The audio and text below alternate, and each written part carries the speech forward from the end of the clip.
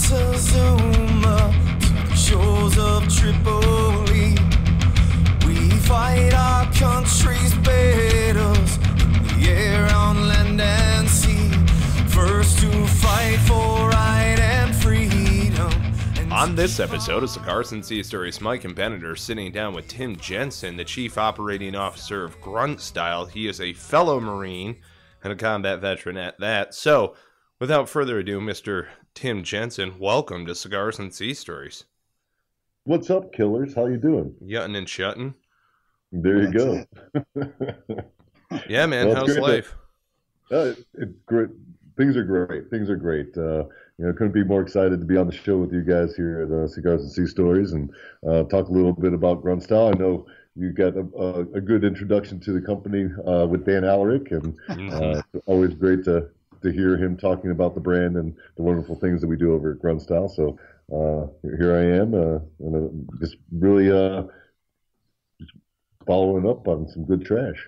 Nice. Very cool. Awesome. So what actually introduced you into Grunt Style? Well, it's kind of a funny story. I was a union carpenter here in Chicago, and I really, really hated my job. It was great money, but you're working with people that don't sober up till about 9:30, and you have to carry them most of the day because they don't want to do the work, and their jobs are protected because they're union, and so on and so forth. And I told myself I wanted to be out of it by the time I was 30. Then I kind of held true to that goal. I got out of the union at 31 and, executed on the post 9/11 GI Bill and got myself an education. I got a bachelor's degree in creating video games. Hell yes. And yes, it was a lot of fun. But it got to the point, I was doing a lot of comic books. I published 7 comic books on my own with some great writers. My first comic book was labeled the best independent comic book at Wizard World Chicago 2010, so it was something really cool. Very cool. And but that wasn't paying the bills, and my wife was like, you need to get a job. Get yourself a real job, man. Yeah. The struggling artist gig wasn't working. Yes. Much, she's like, well, struggling artist, that means you just suck. And I'm like, ooh, okay, time to get some work. Right. Damn. Nothing like the ladies to freaking break it down for us. Absolutely. Love my wife to death. She definitely keeps me going. Every wife should. Every wife keep it realer than anybody. That. Yes. Dude, when I told my wife that I had a TED Talk, she was like, "Don't fall off the stage." No, don't fall off the stage. Don't let your head knock you off the stage, Mike. Right. Thanks a lot. Gee willikers. I can totally see her saying some shit like that too. Of course. She's there with a pin. What's that? They said that they know how to get it in deep to really just get you. Oh, yes. Yeah. Women know how to cut you down. Knights of the long knives is what I like to say. Anyway, keep going, Tim. Sorry to cut you off. Oh, no worries. I saw an ad. I was just surfing around. I applied to all these different places. Tried to get a job. Using my degree, and it just wasn't working out. The market was pretty saturated, and with people coming out of school, and there were no jobs because the market was still in kind of turmoil. So, I saw an ad on Craigslist for a company called Grunt Style, and I was like, well, what the hell is this? And, they had a position for graphic design. I was like, okay, I can do this. And I applied and got an interview, got turned down for that position by Daniel. It was the first time I really got turned down for anything in my life, and I was pretty disappointed. Because when I walked into that building, you could just feel that sense of pride and camaraderie, and it was something unique, something different. Yeah. And I felt really disappointed, and I was leaving, and on the way home, Daniel called me up on the phone, and he's like, there's something about you. I need you on my team, and I got a position open. And I was like, well, what is it? He's like, it's folding shirts, and I was like, you know what? I'll take it. I just need work, and I see what you got going on there, and I just want to be a part of it. And never even cared about what the rate of pay was, and started the next day, and that was kind of the beginning of the story. And went from folding shirts all the way through creating several positions. The lead press operator to production manager to operations manager, and now the chief operating officer of the company. So I've been there. Tomorrow, coincidentally, is my 4-year anniversary of the company. So it's kind of really, really an awesome gig, and just been absolutely wonderful to see how the company has grown over the last 4 years. Nice. So Tim, you're an 03. You were an 0311. Oh yeah. Is that right? Yeah. Oh yeah. Absolutely. Yeah. So am I. I'm a fellow 03. Well, we're both 03s, but I started my Marine Corps career as an 0311. So pretty awesome. Yeah, good stuff. In all transparency, I started out as an Amtracker, and nice. Yeah. So it was interesting, working with the grunts, and from the Amtrak side, we're always like, these fucking guys, excuse my language, but you're putting pennies in the seals and taking guys out in the ocean and trying to really get you guys all riled up, and right. You see grunts puking in their Kevlar and all sorts of different trash. So I take some. So I moved from the Army, or from the Marine Corps to the Army. And I worked with some mechanized guys, and they like to call the grunts crunchies. Right. Yeah. So I don't know if you Amtrackers call them the same thing or not. But same thing. Crunchies. The weapons guys, we would call them crunchies. Yeah, that's awesome. Because I was thinking, before you move anywhere, you got to check your tracks, make sure no grunts sleeping up in your track well. Yeah, man. So what were your years of service? I joined the Marine Corps in '97 and did 4 years fleet time. Got out and then re-enlisted after 9/11. The whole deal went down there, and there was a reserve unit up here in Chicago. First got put into the I&I staff because there was no slots for 1833s in the area up here, and then I heard the unit was deploying. I was like talking to this major. I'm like, you got to get me into this unit. And he got me over to the weapons side, and they put me through the whole rigors of OJT into the 03 field. And, nice. So I got 03 qualified right before we deployed to Iraq, and it was an awesome thing to go to a combat zone as an 0311. It's probably one of the proudest moments, other than getting my Eagle Globe and Anchor back at Parris Island. So it was a wonderful thing.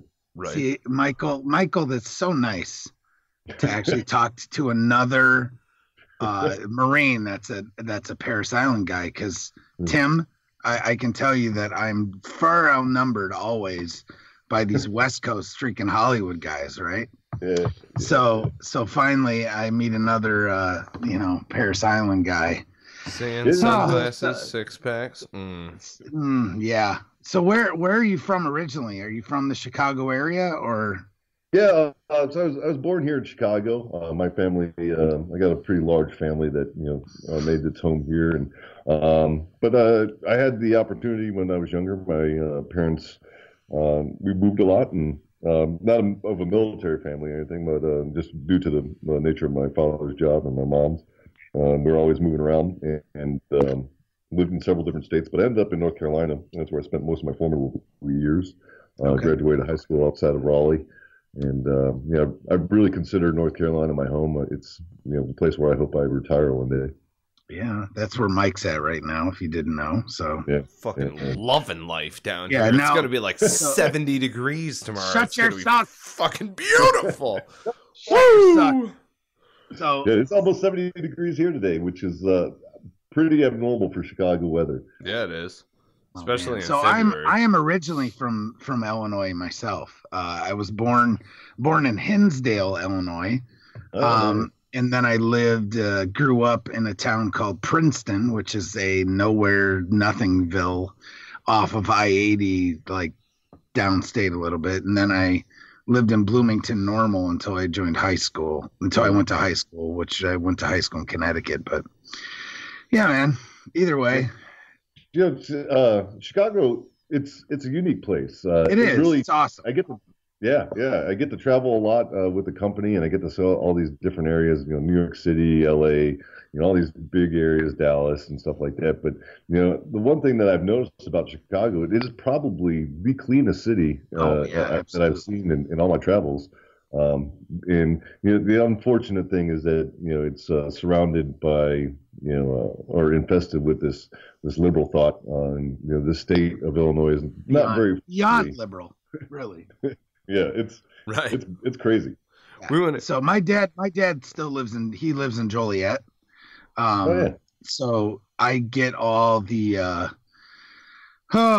deep info on the Illinois politics because he's all up in it. So I just like, holy hell, man. So it's crazy. It's freaking out there. Took me 6 months to get my concealed carry license and like $500 to get that. Yeah. Luckily you even got it. Right. A few years ago, they didn't even offer it. So yeah. In Texas, you can walk right into the freaking Walmart and they'll give you one. Right. See, I live in New York now, so I'm in a similar sort of state as you, which is quite left leaning. Yeah. So I get it, man. I get it. Yeah. Screw all that noise. Yeah, and that's why Michael moved from Massachusetts or wherever you want to call it to North Carolina. So. Yeah. It was, like North Carolina, living right outside Raleigh was great. We had about 7 acres of property, and you know, it's one of those things. I don't know if it's the same way now, but you know, back in the '90s, you were able to just shoot your rifle right off the back porch, and nobody gave a hell. It's like Fob Invictus. Yep. Yeah. Yeah. So that's where Michael lived until like last week. Was a place that we lovingly called Fob Invictus because we could literally just stand on the back of the deck and just shoot shit all day long. So, dude, I dumped 3 deer of my own, and then my buddy Trey dumped 2 right in the backyard. Yeah, like in a hide site underneath the freaking deck. Yep. Funny story. I was down in Texas not too long ago, and we're doing. I'm part of a long-range shooting team, and we were down for this PRS finale, hanging out with a bunch of the Army marksmanship shooters, and you know, we get into this place, our lodge, but it's in the middle of town, right? Mm-hmm. And from the living room, we open the sliding glass door and just start shooting at deer that are just running around like free range deer. And down there, I guess there's a deer that is an invasive species, so you don't need tags and everything to hunt it. So they were just popping off deer left and right. You know, then we wait till cover darkness, go out and skin it, and bring back the meat and just cook it up on the grill. I'm like, I can do this every day. Absolutely. You just described heaven. That's fantastic. Pretty much heaven. Yeah, our other buddy lives down there in Texas now, Tim. Yeah. Way down south, but yeah, man. Oh, I love freaking Texas. There's something about some Texas that's pretty awesome. See, I saw it. Oh yeah, absolutely. Well, and ever since I watched this episode of Meat Eater, where they went out there and they were shooting sandhill crane, and I guess ribeye of the sky, baby. Yeah.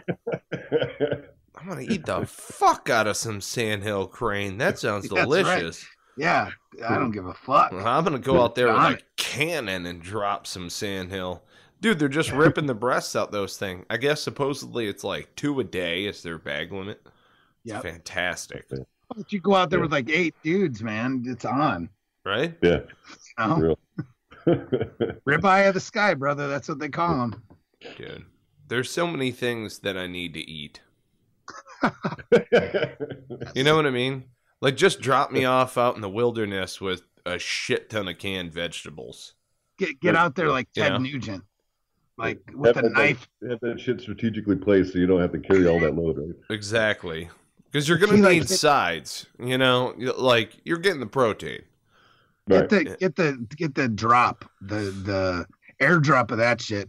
But you literally hit the wood line with like a cast iron skillet and a freaking K bar, Right. and it's on. You know what I mean? Right. Like, all right, I'm good. Well, have you guys ever done those pig sticks where the pig hunting where they just give you a knife and you go into the Oh my wilderness? God, dude, that's some way manlier shit than I think I need to do at this point. I want to do that. I want to do that rockin' assless chaps. Yeah, I'm going to get myself into that one of these days. Holy shit. Dude, there was a guy, I saw a YouTube video the other day of a guy killing a fucking sable with a spear. Okay, so if you don't know what a sable is, it stands between like 5 and 6 foot tall at the shoulder, and then it's got gigantic horns that come out the top of it. It's not actual antlers, it's like 2 separate, 3 foot long horns. And he's up in this tree just kind of chilling. You know how it is. Like, you wait until they calm down and maybe you can get a quarter away. I don't know if you're a bow hunter, but, you're looking for that shot. Old boy just whack, spears this trucker. I mean, it maybe went like 60, 80 yards before it was just done, sir, done. But I mean, that's so badass. Like, fuck yeah, I want to hunt someone with a spear. Like, yes. I mean, a razorback? Maybe not. I'm bringing my 35. Right. I'm not trying to get killed like the king on Game of Thrones or anything with the freaking boar spear. You know what I'm saying? But I just, in my old age, my advanced age, I'm starting to get a little just comfortable, I think. And some of the shit I would have done 10 years ago is just not happening anymore. Yeah. So same. No, yeah. Yeah, but dude, you're stomping around the woods at night, with some moonbeams and a 35 Marlin lever action. Straight hunting swine, like, I mean, that's like men on horseback used to shoot fucking buffalo with those things in the Great Plain. They're definitely going to drop a swine, if they're like 150 and in, which if you take a shot on a hog that's over 150 yards away, I mean, that's shocking. At least out here, Yeah. But it's my understanding that a lot of those hogs, used to be like, kept in farms and shit, and then just get let loose, or they break out and then they become all feral and. Yeah, so they're like straight up feral hogs, not like wild boar. mm-hmm. Yeah. Right. It takes, I think, 1 generation. Yeah. So Tim, tell me about. Don't you have a show on Veteran Radio Syndicate? Yeah. Actually, it's called Short Timers Radio. Nice name. Yeah, absolutely. One of my co-hosts is Dan, who's the CEO and owner of the station. So we put together this show, I think probably about a year and a half ago. And you can catch it on Facebook on the Veteran Radio Syndicate, and we share it all over. We have a Short Timers Facebook page. And it's, just 2 Marines, and then we have our guy Justin that will pop in from now and again, and another Marine, and we just get, really shitty and drink some good liquor. And last night we had a clown on, a former Ranger bat dude who has a character called Spicy the Clown, and we had him on last night. It was pretty great. Is he like is he a deplorable clown, or is he Yes. Yeah?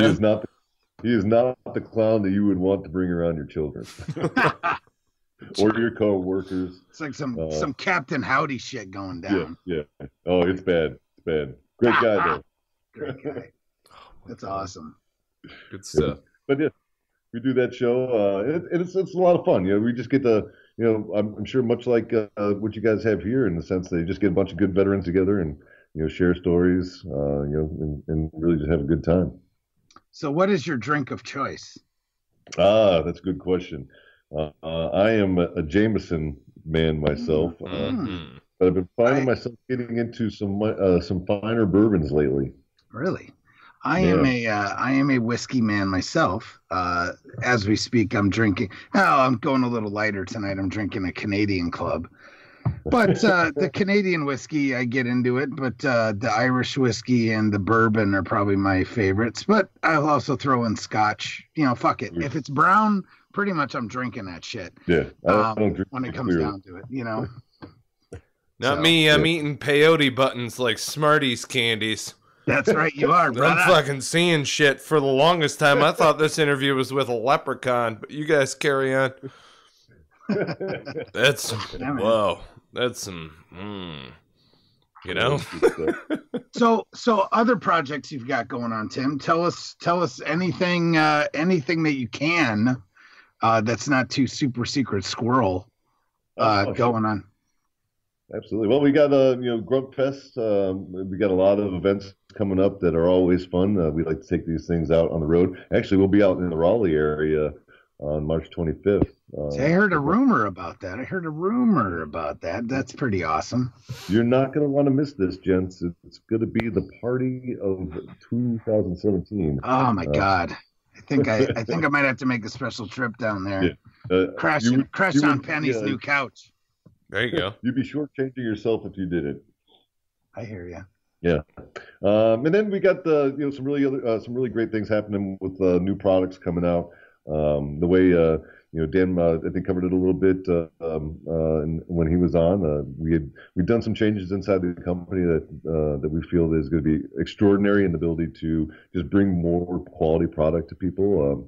Right now we're really enjoying some great things in the sense that nobody can hang with our fulfillment. We're getting product into the customer's hands as fast as possible. We have some really great product offerings.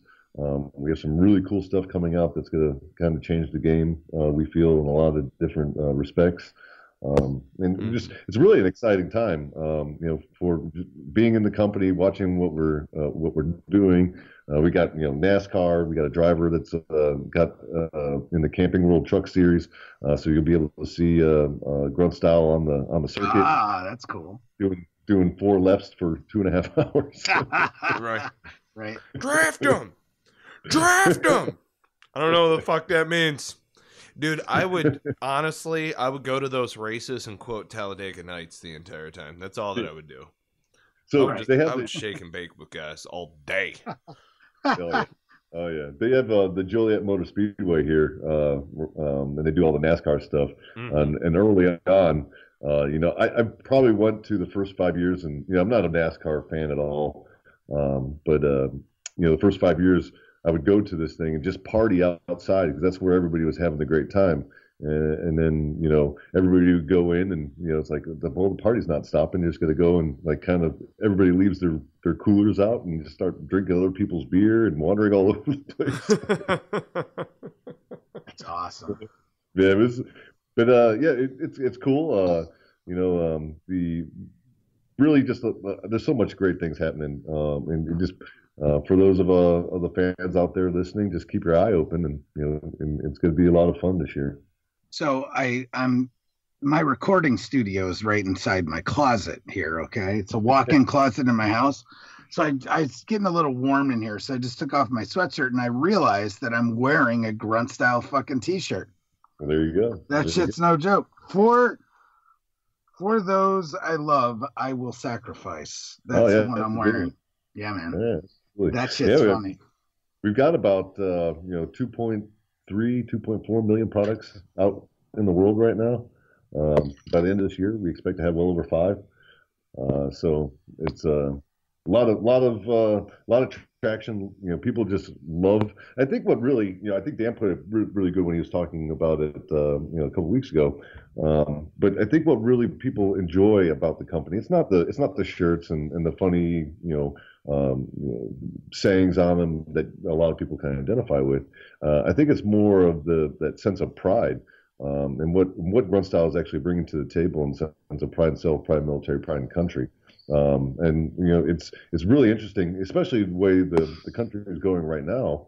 I think it's really resonating with the people that truly understand that America is an exceptional place, that America is the greatest the greatest country on the planet, and in human history. So I think we do a really good job of showing and exhibiting that pride, and we're just so thankful that people are enjoying it. So I've got to give one of your employees a shout out. Oh God, how do you say his last name? his first name is Brian, and it's Duzak. Is that Duzak?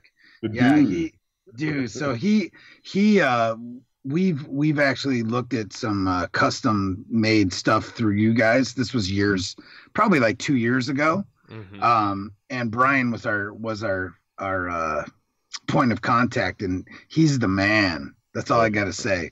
So I want to give him some props on here. Brian Duzak, we love you, and you did a lot of good things for us. But just want to give him a shout out. Absolutely, he's one of the older employees at the company. I think there's only 3 of us left of the original crew that was brought on to in the early days back in 2013. And Duzak is one of them, and coincidentally, the other is another salesman, Travis Naparstak, and great guys. It's really, really cool to be part of that type of the beginning. And the 3 of us will talk every now and again, and just reminisce over the old days and how fast this company's grown and all the new people. I mean, we got 200 employees now, so it's crazy. It's just incredible. Crazy, man. Yeah, it's nuts. That is nuts. That's very cool. Very cool. Hell yeah, man. All right, so I got to ask, you were gnawing on a cigar in the sandbox. Were you thinking to yourself, hey, I'm going to be the COO someday? No. Right? So you deploy your grunt. Where'd you deploy to? I'm sorry, I missed that. Oh, yeah, no problem. I've deployed to the Triangle of Death 0405. So we were working in Mahmadiyah, Yusufia area. Back in those days, it was the Wild West of Iraq, and we were part of Phantom Fury. While the main effort was pushing through Fallujah, a lot of the insurgency had made their home in the Yusufia area. So we got to really have a lot of fun over there. We did an incredible job, rooting out all those motherfuckers, and it was a great time to be a Marine. I never thought I would be doing this, and I certainly never thought I was going to make it out of that hellhole because it was almost like from September to April, in your face combat every day. Right. My platoon got 44. We got hit 44 times with IEDs. My vehicle, I took 4 strikes, lost my driver, and it was a crazy time to be alive, but it was absolutely the best time to be a Marine.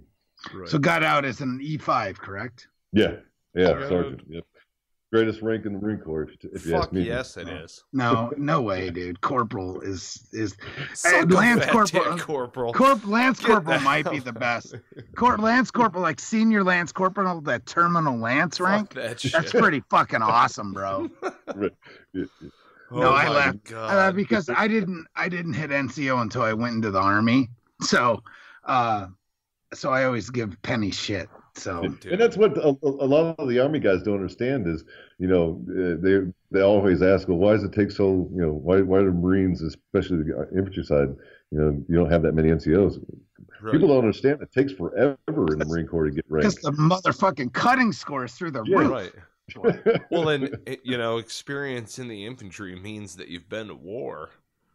Right. So I mean, like, to get salt on it, you need to deploy, and hopefully, I'm using air quotes here. Otherwise, you're not getting promoted. Right. Well, and I thought that it was bullshit because I was kind of showing the door as an 03, and I definitely am not blaming anybody for that. Don't get me wrong, but as a sergeant with a star on the combat action ribbon, they were like, man, we don't really care. I'm like, what? This is a bullshit. Like, what? Fuck you. Why? Because I haven't been to sergeant's course? Nah, it's more or less the tattoos shit. What? Yeah. What? Go fuck Not yourself. A single person I've ever killed complained about my lack of professionalism. This is stupid. This is dumb. Yeah. And it's like, you have too many tattoos. Yeah, but they're Marine tattoos, y'all. Fuck. Like, what are you talking about? I want to kill bodies. This is bullshit. In a combat zone, you're not letting me roll my sleeves anyway, so what the fuck does it matter? Right. And they don't let you cross-stack. No. We got to bring you home. We're going to pass in review. You got to stand in people boxes. Yeah, fuck that. I would rather slay bodies. This is stupid. Yeah. Like, Garrison life as a Marine is fucking murder. Oh, you yeah, baby. You just want to, you just want to kill yourself, right? Oh, it's so bad. And like, I'll tell you, like some of the nights you're sitting in your position when you're forward and you're looking at the fucking stars and you're going, man, I just can't wait for that next fucking shot, man. And you're just fucking biting, you're waiting. You're like, where's it coming from? Where's it going to come from? I just want to go fucking kill something. Hell yes. See, my Marine Corps experience is so much different because I didn't have to deal with all the bullshit in the rear. Because I moved from, so I got to Ricky Recon. Shut up, Dick. You got a boot knife.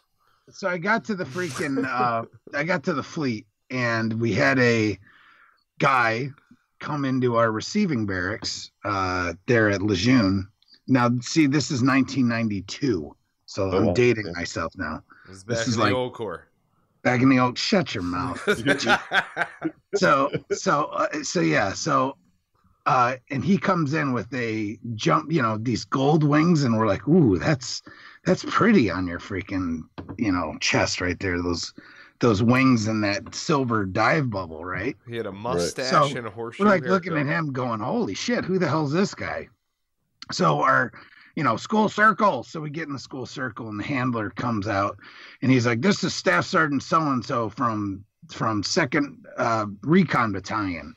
I look at my buddy and I go, what the fuck is recon? You know what I mean? I've been through SOI, the whole shit. And I look at him and I go, what the fuck is recon? He's like the high speed fucking sniper guys, and they like jump out of airplanes and shit. And I was like, oh, what the fuck?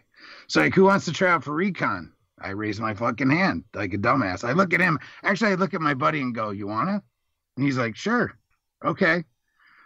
And then the rest is history, basically. So I spent the rest of my time either deployed or on the beach. Yeah. So out on Onslow Beach. Just rocking chonies. And that's when recon was out at Onslow. And in the summer, our fucking uniform was either Silkies and a green T-shirt or UDT shorts and a green T-shirt. And in the winter, it was fucking green sweats, bro. That was about I don't envy you because of the amount of diesel that we dumped into that beach. Yeah. So you guys were you down at Courthouse Bay at that time? Yeah. Oh fuck, yeah, man. We used to run over to your to the shopette that was there on fucking Courthouse Bay, because we had a shopette but it closed at like 4. So we're like, fuck, we got to run the courthouse and fucking run down there and get our whatever the fuck we had to get. It shit was funny. Those were the days, man. Yeah. Oh yeah, for sure. French Creek, right? That's where recon was out of. Well, at that time we were out of Onslow Beach. Oh, so you're at the beach, okay? Yeah. So we were actually on Onslow Beach, but this is before the hurricane took away all the white little buildings that were out there. So White man. So 92 to 96, I was out there. So nice. Yeah, man. Right. As Michael calls it, the fucking old Corps. Yeah, the old Corps. Grandpa Bennett, tell us about the old Corps. Tell us about recon back in the day. Let me ask you this question, because this is something I always found to be a bit interesting. What are your being a recon guy? What's your thoughts of the Stay Marines? On the Stay guys? Yeah, they're brothers in arms. Okay. At the end of the day, they do some good work if their battalions let them. You know what I mean? But I met some Stay guys that they just were ill used.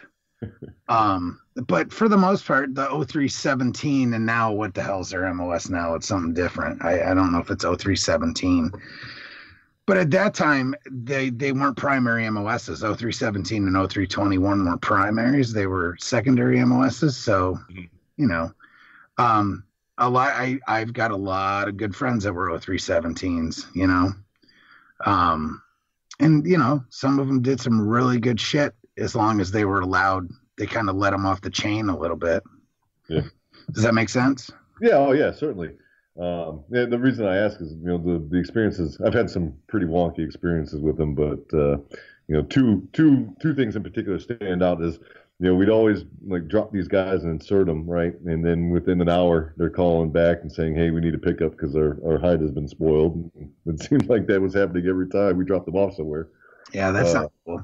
Yeah, that's not there supposed you go. to happen. So that's a little weird. It's not supposed to happen. So I guess it kind of all depends, Did you kill somebody? Because then we'll come pick you up. Yeah, I mean, if you're taking just shots and shit, then I understand that your position is compromised. But if you haven't taken any shots, you might as well stay there for a little while, So, yeah. See, I understand. Our state Bubbas loved rolling with weapons company. Well, they were embedded with weapons companies. Sometimes they're with H&S, sometimes they're with weapons. It depends on how they want to put them in the battalion TO. But we had them with weapons, and they were the hooch next door. So what was cool is, like prior to doing a mission or something like that, we would literally just load them up in the back of the high back, right in front of our hooches, roll them over to the clearing barrels. They would go con one on the way out the gate, which is totally not allowed. We didn't really give a shit. And then wound up just going out into the Ville, and they would see this bursting bomb, essentially of all of these guys exiting these vehicles and going into, say, 3 or 4 houses at the same time, and then collapsing back down onto the vehicles while the stay team would be inserted at that time. Right. And then, I have a couple buddies that were staying 8th Marines, and they had a hard time in Iraq. I mean, bad. But out of all the guys that were in Iraq, they're at least with 8th Marines at that point, they were fucking just slaying bodies, Yeah. Oh yeah. I guess it really just depends on the battalion they're in, man. I mean, because it's not. I'm sorry, but at the end of the day, not all leadership is created equal. So if you get stuck with some fucked up dudes in charge of you, you're fucked. And it's almost like the same with assaultmen, right? The 0351s. The most underutilized fucking MOS in the Marine Corps, but can cause the most fucking damage. Right. Absolutely. And it's kind of like, if you let them do their job, they'll change the fucking battlefield. Yeah. But if you don't, I mean, you guys both know. I mean, you obviously, Tim, you have done, some long range shooting and stuff like that, and you see what and you, Michael, as a designated marksman, I mean, you get out there and you see those weapon systems employed correctly will fucking change the tide of a battle. Yeah. And so again, if you allow those guys to just have what they need and the support that they need, they'll fuck some shit up for you. Oh yeah. I mean, you know that those guys have your back, and if you get into the shit, those are guys that can bail you out, but again, you've got to have the leadership with the will to use them correctly. So yeah, you're absolutely right. We had part of our mission in Iraq was keeping Route Tampa between Camp Kalsu and Abu Ghraib, keeping that area open, and it had been black for so long, and just by inserting some stay guys there, strategically along the route, we had turned that part of the highway from black to green within 3 months. Changes the fucking game, and it totally can, So, and it's one of those things too. Is the Marine Corps?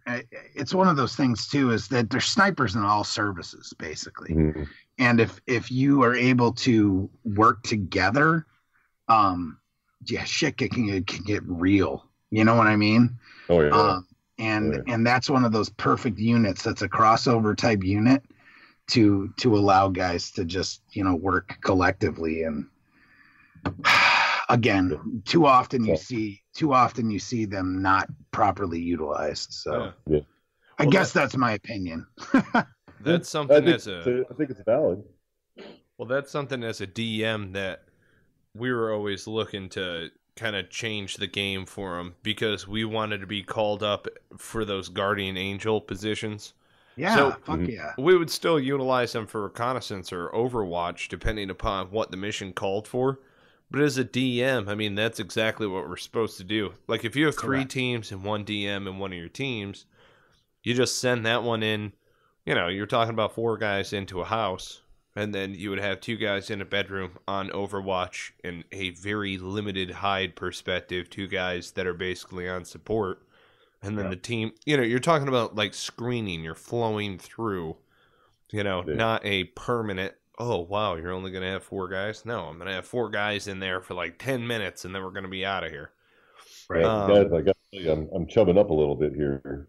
Right, right. Thinking about it. But I mean, think about rolling you know, dope. just think about that, guys. If you know that you're rolling into a zone that's freaking, you know, got a reputation, that's got a little heat, and you know that you've got a dude with a either like an M40 or a freaking Sasser that's got your back. Yeah. You know that you're fucking coming out of there a little cockier than than if you didn't. You know what I mean? And it's a good psychological tool for the guys on the ground, you know. Every time we knew that we had some, you know, snipers and the state guys on our backs, and just like you said, you go into that area just a little bit more aggressive because you know that there's you don't have to be looking over your shoulder because you know someone's back there, you know. You know, real life Overwatch. Yeah. Well, it was like the last firefight.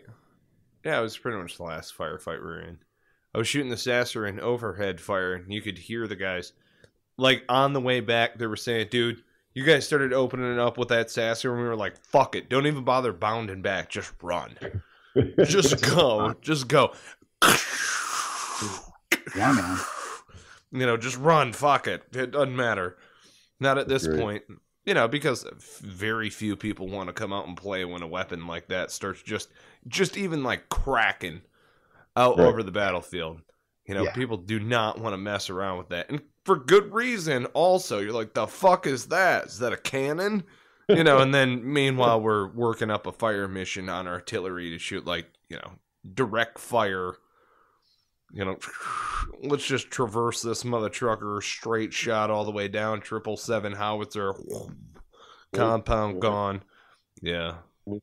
Still the most terrifying thing I've ever heard in my life is goddamn incoming. Oh, yeah. Because you have no idea where it's going to go. And hear that shit. Yeah. Well, in the 82s, they whistle. Flechette rockets, they kind of scream a little bit. Yeah. You know. And my buddy would always say, he's like, why do you get so fucking, you know, scared, Jensen? He's like, you're not going to hear the one that kills you. I'm like, fuck you, man. Yeah, fuck off, bro. That's awesome. Yep. Yeah, not awesome, but you know what I'm saying. Oh, hell. But this is the same gunny that would, you know, him and I we'd low crawl up on some IEDs and start pulling out Comp B from the top of 155s and cutting det cord and, you know, just doing stupid shit. Nope. They got a whole course for that. EOD goes to it. They make the big bucks. Yeah. You know? Yeah. So we just got brave enough. We were getting hit so many times. We're like, screw EOD. We'll just start. You know, we had the 51s just start pulling C4 from the ASP, and we'd roll with that shit in the vehicles, and we just cut everything on the road ourselves, and we're just fuck it all. Nice. You just start doing like sympathetic munition detonations and shit like that. Blowing shit up. Shit. Yeah. Every once in a while we'd pop IEDs. See, that was something where in Ramadi, they didn't really want us. Let's back up a bit. Yeah. There was a guy, fucking proverbial they. There was a guy who was killed in the unit prior, which Wade actually knows the fellow Marine who was killed. And it's because he shot his mark at 90. It blew up. Shrapnel snuck under the gunner's shield and hit him like in the aorta, in the mid-abdomen. So, yeah, they were like, let's not do that anymore. You know, just friendly TTPs and shit. And so then eventually what it wound up being is if you had Rofus rounds in the Sasser, you could shoot, you know, IEDs and stuff. But we were in Ramadi. It was just kind of different. You know? Right. It was different in that aspect where, or you'd see an IED where fuck, dude, they would do all sorts of stuff. They put them inside of gas cans and inside of bags and shit. One time they were hacking people's legs off and putting 155s down the pant leg of like, people's legs and shit. They found one in the median in Central. And the very first thing when that went out, so like, it goes into truck one relays it across PRs to everybody else throughout the team. Very first question that comes up is, did it have a shoe in it? Did it have a foot, sandal, anything? 20 says it was a boot. No, fuck no. It's a sandal. Bet the guy had brown eyes too. And it's like, that like, and then our section leader is like, I'm shutting my PR off. Yeah. Some of the funniest things I've ever heard were in country. Just the shit that would come out of people's mouth. Oh hell yeah! I remember that night so distinctly because the truck in front of us had one of those like pump BB guns so that we can shoot out lights, which is so great. These people are on, it's not grid that's over there. Obviously, they're like spider webbing all of their wire into this neighborhood generator so that they can have lights in the middle of the night, and we're capping them out with a Red Ryder BB gun. And just like a bunch of fucking assholes. Like, hey, Leo, when you do that, do you feel like an asshole? Yeah, for a little bit, and then, it goes away. So they roll up on this truck. I'll never forget this, because it was one of the few times that we did a kill count, right? So my vehicle is not running, and I kind of had the windows cracked because it was balls hot.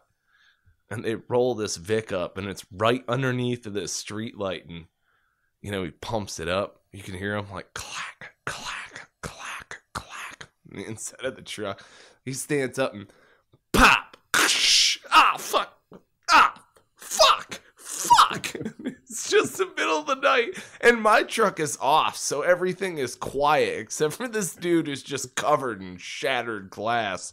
Like, why'd you park right underneath me, you stupid fuck? And he's just out there like, son of a bitch! Like, it's in my eyes. Corporal, it's in my eyes. And you're trying really hard not to be the loudest guy laughing. Right, and LT is like, God damn it, what the hell is going on back there? What the fuck?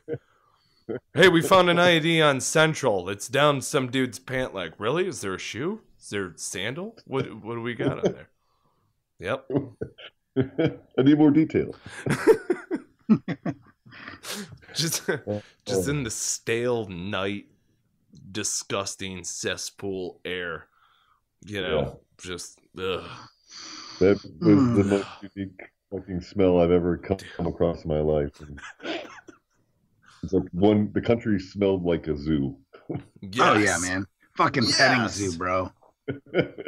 My buddy Gibbs. We were out one day, and he's like, "It's got a fucking smell to it, doesn't it?" That's it, bro. Yes, it does. Yes, it does. Well, hopefully in about 30 years, we could all go back there and say, hey, I killed a guy on the street. Oh, fuck. I don't know, man. I don't know if I want to go back. Like, what do you think, Mike? You're going back to remind me? Maybe if they make it like Las Vegas and shit, Right. Right. If it's like super over the top, maybe. Probably not, though. Dude, I went to Ramadi twice. I don't want to go back to that place. Yeah. Did you ever go to Afghanistan, or were you in Iraq? No, just Iraq. And my brother and my sister went. Actually, my two brothers and my sister went to Afghanistan. And it didn't seem like that much fun. I'm glad I didn't go over there. Yeah, dude, it's totally different. It's just a totally different war, a totally different experience. It's Yeah, I asked though because, well, for one, it's unique understanding what those two different experiences are like, but also, you know how Iraq kind of had its good times, where it's like, yeah, I know that the bread maker probably stood on this, in order to flatten it and shit, but Dodai and kebab and all of that other shit is like really good. and it costs like $5.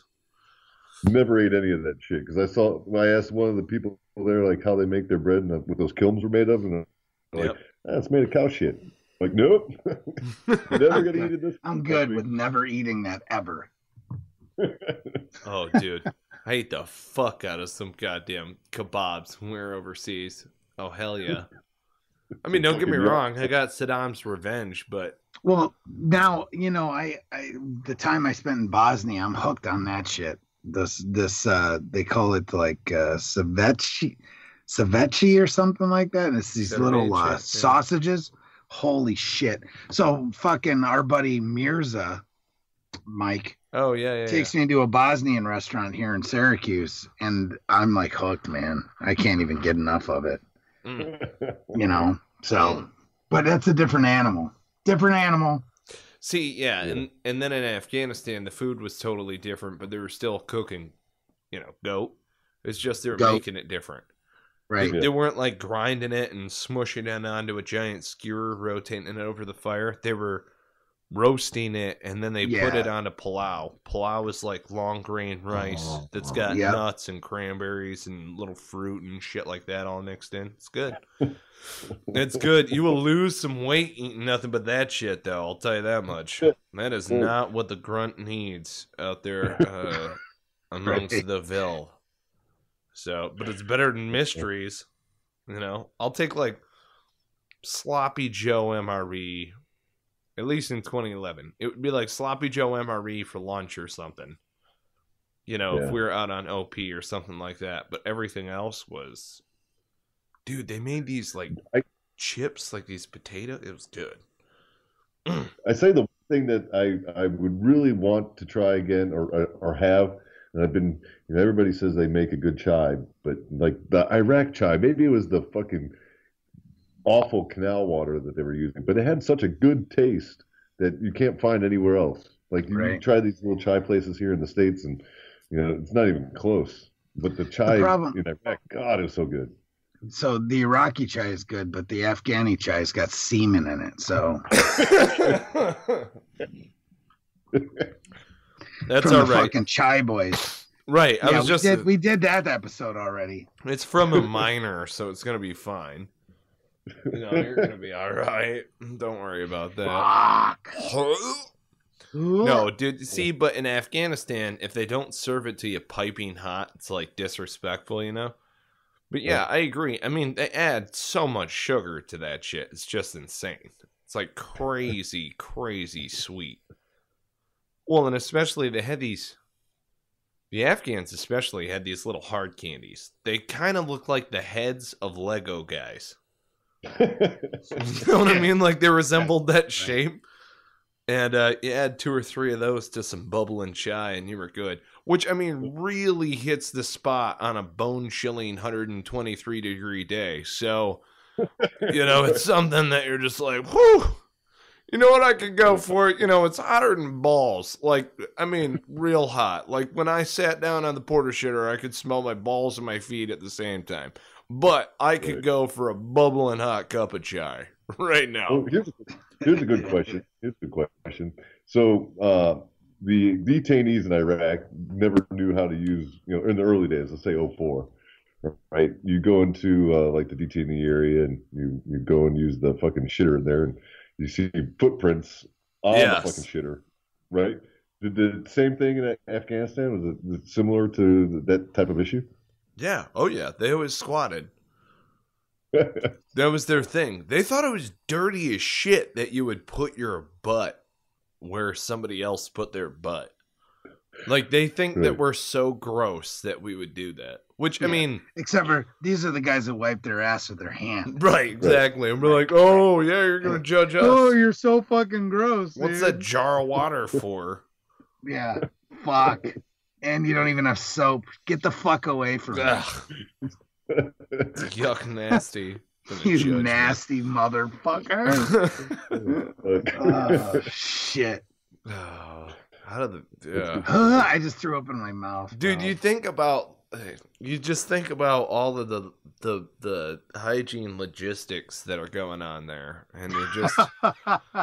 which hand do I use? Shit. No. Fuck. So I do the left-handed. secret terrorist handshake with Muhammad with the right hand. Right. And then what's the left one for? It's jerking off and wiping my ass, but not in that order. Dad taught me. I'm trying to remember. It's just so filth. Yeah, man. No, I know exactly what you're talking about. See, but I think that it's funny also because the majority of the women in American society would rather squat on a public, toilet also than touch their butt cheeks where another wife, Yeah. My wife's like that. She doesn't want to sit on the toilet seat, especially in a public restroom. Meanwhile, I'm the guy like, hey, Joe, you piss in here? Did you lift the seat? Be honest with me. Did you lift the seat? We're going to have a fucking problem if you didn't, buddy. I'm going, you know what? Fuck you. I'm going to the family restroom. I don't give a shit. I don't care. I'm a disabled vet. I'm doing it. I'm claiming handicap something. And I'm going, I'm taking my pants off. You ever do that? You ever be the single guy coming out of the family restroom in the airport? You ever done that one? Did you see my backpack? There's a veteran tap on there. Did you see that? No one gives a fuck. You just... Do you see that lady where there are 3 kids? One of them's got a fucking earache. Do you see what's going on here, Mike? You needed to shit with your pants off, didn't you? Wearing flip-flops. You disgust me. The judging eyes. I'm that guy. Sometimes I just shit naked in there. You're welcome, America. I take the shirt off, too. You have a hot one the night before. Right? You're like, the spicy burrito Taco Bell sounds good. Shit's getting wicked deep now. You know what I mean? You've never gone full blown? See what you did, Tim? You unleashed that shit on fucking America with Michael. Telling you. Here's a funny story. We take this little fucking water oasis building, right? And my vehicle's broke down. The rest of the fucking platoon's out on patrol doing anti-mortar, counter-mortar patrols and stuff like that. And there's this family that lives in there. The family leaves. We take this place over, and there's a little canal, and then on the other side of the canal, there's a village that this thing feeds into, right? And so we're sitting there, mortars start coming in on the town. I radio up to the actual. I'm like, hey, we're taking some contact over here. He's like, you'll be fine. They're just probably shooting out. I'm like, well, you're not even in the same area where these mortars are coming from. Why don't you go that direction, asshole? And so it starts getting kind of crazy. They're shooting rockets at the water tower, and I've got my Marines of 5, and I have a couple stay guys with me, and so we start taking off all the gear and the 50 cal off the truck. We're setting claymores up at the gate, and we're pushing the vehicle up against it, so in case they want to run a B-bed through it. And I'm passing out all the grenades to all my Marines and making them do like patrolling around the facility. And it was probably like 2100 at night, and it was this corporal and my driver, and they're walking, and they're just shooting the shit, and they're all like high anxiety, this, that, and the other. And the shorter dude, Mendoza, is just walking, and he disappears. And LeBron, the corporal, looks around and he's like, where the fuck? And Mendoza fell down into a fucking shit pit that was about 5.5 feet deep, and he went completely submerged into this motherfucker. No! Shit. See, I've been up to my armpits before, but I did not get the full submerge like the dunk tank. Oh my god, that's horrible. Oh fuck! Right, he's all got full kit. Oh shit! Warming around, trying to get out and shit. I was just sitting on the top of the building with my MVGs. I'm fucking dying. You're just watching this happen from afar. Yeah. Like, what if he drowns in there? I don't know. I'm dying. It's that corporal's probably there to get him. Oh, Jesus, dude. Covered head to toe in somebody else's. A couple of good gulps. Oh, man. Some got in there, huh? He got sick. Oh, man. Oh, my God, dude. That's horrible. So bad. Like, I don't even... Oh, you know those weird chills that you get down the spine, you know? When you're thinking about getting your board checked, like that's the same same feeling. I don't want to be covered in somebody else's shit, let alone like a couple of gulps. Imagine how long it takes to fill up that deep of a pit. Oh, fuck. Oh God. Iraqi desert. It's horrible, bro. Oh, you know what's in their diet. Dude, just imagine if some peanuts got in there with it. Oh my God, it's in your mouth. It's like another peanut that came out. Every fucking dude listening right now can taste this. Corn. Oh, it's like anything that lives through the entire... It's chunky. It's not pulp free. They don't strain that shit before you hop in. Oh, that's so gross. All right. I'm thinking about it in my mouth. That's so gross. I'm sorry, Mendoza. From Cigars and Sea Stories to you. I'm sorry, bro. Yeah, feel your pain.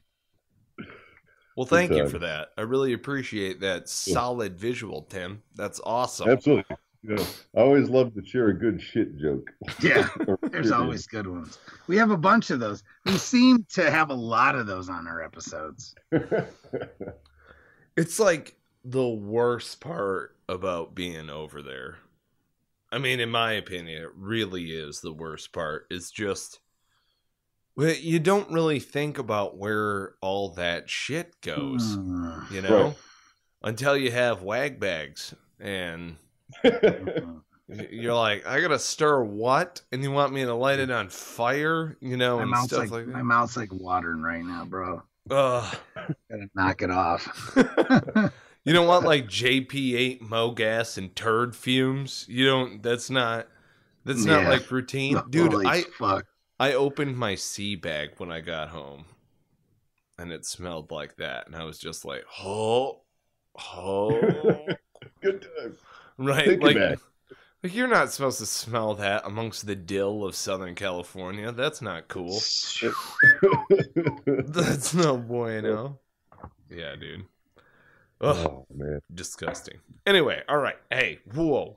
All right, we got to wrap stuff up here. If you would, please, give us some of these links for where people can get in touch with you, follow you, all of that other good stuff. Oh, absolutely. So check out the store at gruntstyle.com. Check us out on Facebook. And we got American Grit, which is our magazine that has some really good content in there, always interesting new articles that people really like to read, and they're pretty awesome. Got some great writers. Alpha Outpost, another company that is part of the Grunt Style brand. It's check us out. I mean, Short Timers Radio. Listen to that. That's another great place. And maybe one time we can all of us can get together and have a little podcast party, if you will. Hell yeah. Yeah, man. It'd be great. Anytime you want, just let us know. Absolutely. There you go. Absolutely. But I do appreciate the time, gentlemen, and it was a lot of fun and some good stories. I always love sharing some good stories. Some good shit stories.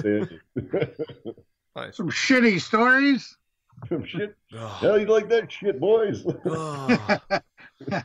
Yeah. Right in the mouth. Disgusting. Horrible. Well, there you go. That's why you listen to Cigars and Sea Stories. So if you would please subscribe, rate, and review the podcast. We appreciate those 5-star reviews very much so. So we're going to continue to share where you can review in a variety of different places. We're on iTunes, Stitcher, Player FM, all of the Android aggregators. We're also on Heroes Media Group, is our podcast network that we are proud to be a part of.